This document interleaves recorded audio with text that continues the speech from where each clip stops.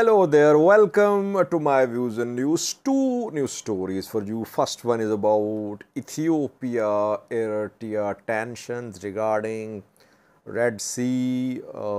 Ethiopian PM Abiy opened Red Sea's Pandora's box a few days ago. Now we're seeing a barrage of criticism against Ethiopian government.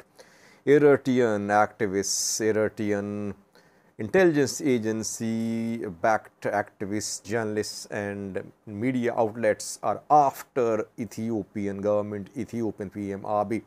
Allegations of new military recruitment in Ethiopia to retake Assam. Allegations coming from Eritrean journalists. What are they claiming? Where is this new recruitment going to start in Ethiopia? Which region? It's a very important question. Which region is going to proactively, wholeheartedly support PM Abiy's position if the war between Ethiopia and Eritrea, if any war between the countries broke out? Secondly, unknown number of Chinese workers abducted in the Oromia region of Ethiopia. Where were they? Who abducted them? Is OLA behind this abduction?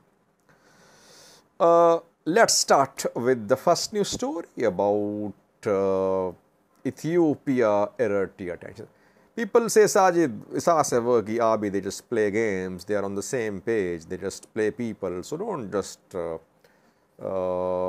take pains to report about this conflict. They are playing the people. I don't agree, by the way. Maybe people know more. What I know, I think, is that they're not playing games, there are visible tensions. The two are not on good terms. Ethiopia, Eritrea are not on good terms. That is my analysis, maybe I'm wrong. One point before I start this news story. Now, we know that when PM Abiy spoke almost a week ago, the target of his talk was Eritrea. But he tried to hide his intentions by taking a holistic approach, saying that Ethiopia should have access to the sea without naming Eritrea. Now, while he could not hide the real target, because Eritrea knew very well that his talk was directed against Eritrea. While he could not hide his intentions, he alienated others. He alienated groups in Djibouti and Somalia. So Eritrea found opportunity to form alliance. Though bulk of criticism against Ethiopian PM, Ethiopian government is coming from Eritrea, but because of PM Abiy's move, Ethiopian government is coming under criticism from three directions: Somalia, Djibouti, Eritrea, maybe Somaliland too, but so far Somalia, Djibouti and Eritrea. Had he tried to single out Eritrea, he would have managed to keep Djibouti and Somalia away from this conflict. But he tried to be a little unclear. He did not want to be seen as a declaration of war from him on Eritrea, so that he did not name Eritrea openly. But that led to formation of an unofficial alliance against Ethiopian government by Somalia, Djibouti, Eritrea. All have issued statements rejecting PM Abiy's call and all spoke about territorial integrity and sovereignty. So all rejected the Prime Minister's talk. Now, Eritrean journalists are reporting, they're saying that we have to report what they're saying. Why? Because these people are very close to the Eritrean government. We know them for years. They are backed by Eritrean government. They are backed by Eritrean intelligence agencies. I won't say they're on the payroll of Eritrean government, but they are the government, you can say. Because government launches them. when Eritrean government, when it does not want to be involved directly. So this barrage of allegations which is coming from Eritrean activists, behind this criticism is Eritrean government. An Eritrean journalist close to Eritrean government, works for Eritrean government, has made some claims. He says that in two regions of Ethiopia, government officials have started a campaign to rally the people on a support issue. Which regions? Oromia region and southern regions, maybe two regions in the south, newly created, and the old one, SNNPR. In these regions, Prosperity Party members, lower level, middle level, they are working on the ground. They have been directed by the party to take people on board, to take people into confidence, and they are telling the people to support the government on this issue. So they are trying to create a sort of consensus within community to take a position to support the government. Secondly, ground is being prepared for military recruitment in these regions. Recruitment on the issue of ASAP. These Prosperity Party officials are meeting with people, parents, elders, telling them that this is the time to work, to sacrifice for Ethiopia.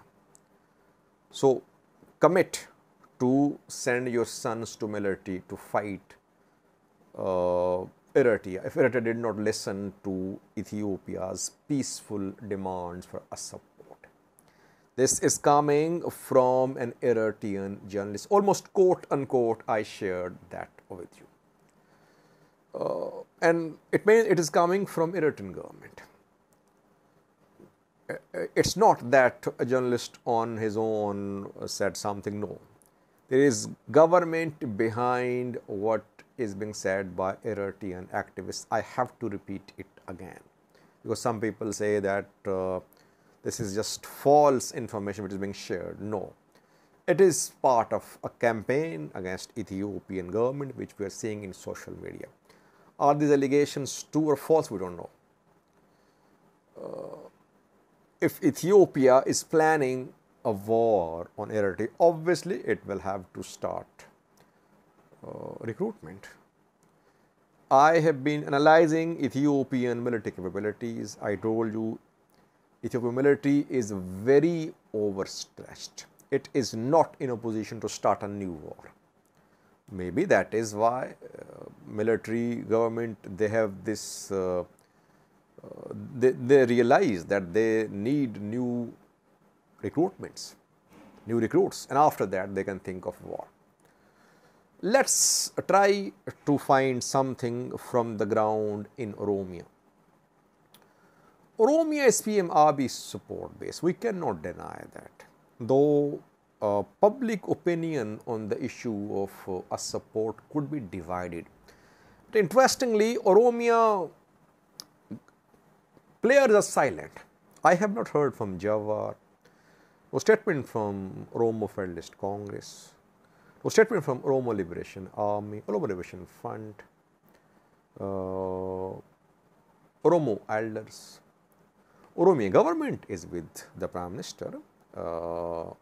Shimalis Abdisa was heard saying on Eritrea that next Eritrea will be celebrated on the Red Sea. So government is on board, but there are other players too in Oromia. And Oromia and southern regions could support PM Abiy, though we cannot say that he'll get overwhelming support for war from there. But let's see. Let's see how Ethiopian government responds to these allegations. I think Ethiopian government is not sitting idle, by the way. The propaganda or the campaign by Ethiopian government run through state television channels is intensifying. Propaganda, or you can say narrative launched by the government that Ethiopia needs access to the sea, it is an urgent matter, etc. Secondly, viewers, kidnapping, abduction in the Oromo region of Ethiopia, where kidnapping for ransom or rampant. The incident happened in East Sheva zone of Oromia. Foreigners have been abducted. Unknown number of Chinese workers abducted from a cement factory in East Sheva zone of Oromia. In East Sheva, there is Fiche town, main towns in East Sheva, and reportedly, OLA, Oromo Liberation Army fighters tried to take control of Fiche. There was a heavy fighting in the outskirts of Fiche for hours on Thursday. Military and OLA were involved in this clash. 3 to 4 kilometers away from town, it means close to town, so businesses were closed, remained closed in the town, shops as well. And then OLA fighters managed to enter a cement factory there, East Cement, which was established by Chinese, I think, around more than a decade ago, I think, around 17 years ago, 16, 17 years ago. And there, the OLA fighters reportedly kidnapped Chinese workers. And fighting then stopped, and OLA fighters, they took these Chinese workers with them to unknown location. Now, efforts underway for the release of these Chinese workers. Second time that attack on a cement factory happened and foreign workers kidnapped. I think the Gnote cement factory in East Sheva also came under attack a few months ago. From there, some foreigners were kidnapped. And whenever people are kidnapped in Oromia, we know that they have to pay ransom. I am not aware of any incident, any big incident in which Ethiopian military launched successful operation for the release of abductees. Whenever people were abducted in the past, whether foreigners or locals, ransom had to be paid. I think factory workers were arrested too. In Dagnote, most of the abductees were factory workers. Chinese are abducted from other locations too in Oromia. So this time too, I think we'll see negotiations, and ransom will have to be paid. That just shows how strong Oromia government is. OLA can carry out, one correction, this factory is in North Shore, not in East Shore. I think Dagnote is in East Shore. This factory, East Cement, is in North Shore zone of Oromia. North Shore shares border with Amhara too, and we have seen attacks from Fano fighters on North Shore, Oromia. Let's see. And by the way, OLA fighters don't kill foreigners. They release them. They kidnapped some Indian, Chinese in the past too. They showed them, then they released them. Yes, they'll demand ransom, not from Chinese government. They'll demand ransom maybe from go-between, from government people, and they'll release them. That is what happened in the past. I did some videos last year when some Chinese were abducted and released by OLA fighters. Thank you for watching.